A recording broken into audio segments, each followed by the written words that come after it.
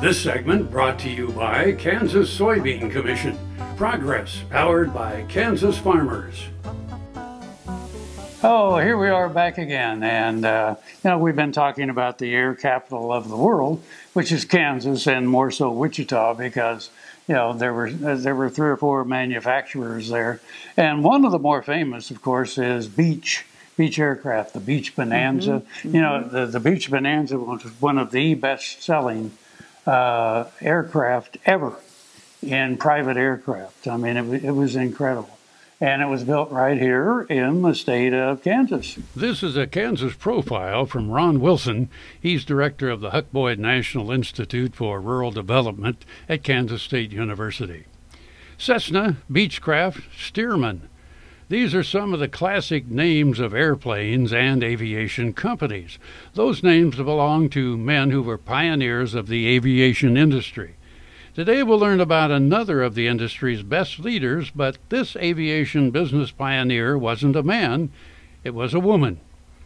In an earlier show, we learned about aviation industry leader Clyde Cessna. In 1925, Cessna and another man named Lloyd Stearman created an airplane company along with a young test pilot named Walter Beech. Walter Beech came from a farm in Tennessee.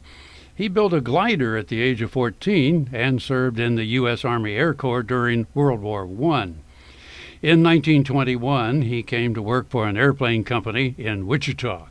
4 years later, he joined Lloyd Stearman and Cessna to form Travel Air Manufacturing Company. He met a woman named Olive Ann Mellor.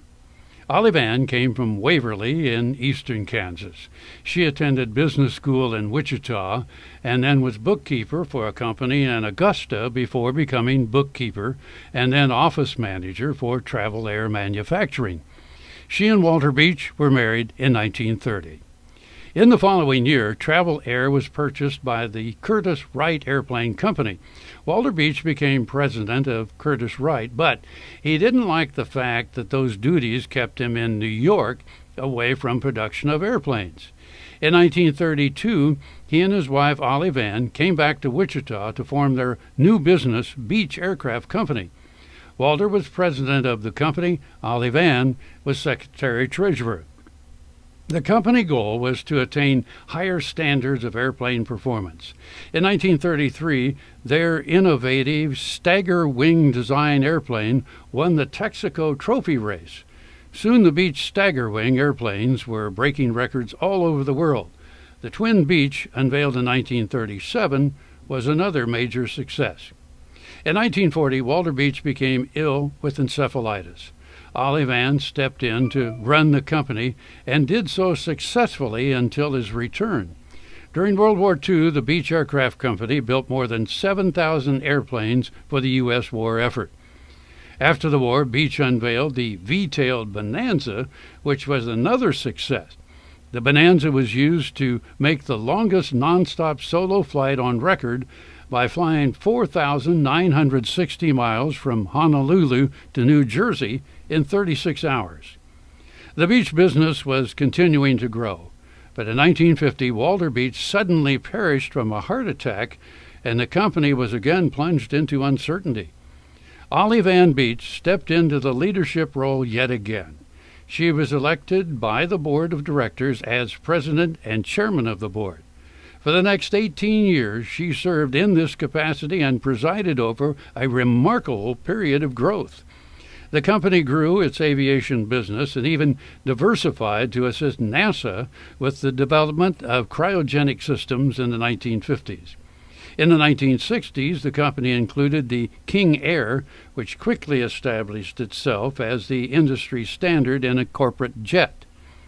Today, the various King Air models maintain a market share of more than 90% in their class. In 1980, Beech Aircraft was purchased by Raytheon. Olive Ann Beech served on the Raytheon Board of Directors until she became Chairman Emeritus in 1982. She passed away in 1993 after receiving many honors. For example, the highest honor which the aviation industry bestows is the Wright Brothers Memorial Trophy, which was awarded to her by the National Aeronautic Association in 1980. for 5 decades of outstanding leadership in the development of general aviation. She was inducted into the American National Business Hall of Fame in 1983 and became the first inductee in the Kansas Business Hall of Fame in 1986. That's quite an accomplishment for someone who came from the rural community of Waverly, Kansas. Population 581. Cessna, Stearman, Beechcraft. These are pioneers of the aviation industry, and one of its key leaders was a woman, Olive Ann Beech. And there's more. Cessna and Beech were partners of Lloyd Stearman, whose name for his classic biplane still endures today. Fort Wallace stood on the frontier in the midst of the Plains-Indians Wars on a major stage route and rail line. Beside the 1865 stagecoach station, a modern museum with thousands of artifacts tell that story, like the fossil of a 40-foot plesiosaur is suspended from the ceiling. Located on Highway 40 midway between Hayes and Colorado Springs, the Fort Wallace Museum is as welcome a sight today as the fort itself in the 1860s. Discover the fighting sport in the West.